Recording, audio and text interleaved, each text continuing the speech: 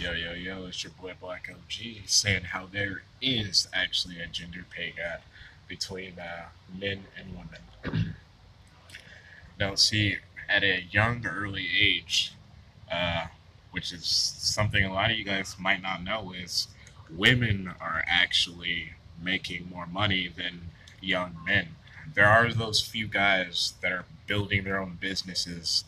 Uh, there, yeah, there's a few 21-year-old guys that are building their businesses or making an invention that he'll become super rich off of. But the average woman and the average man, the average woman is making way more money than men are. These females want to talk about a pay gap. Um, they make way more money in the porn industry. They can they can just make an account on friggin' Twitter and just ask for men to send them donations. Or shoot, not even ask. They just leave a link to like a PayPal, and then these females they make hundreds, some even thousands.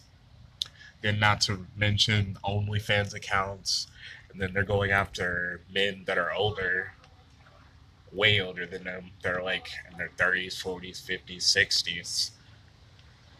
So actually, yeah, these females and feminists are right about the pay gap.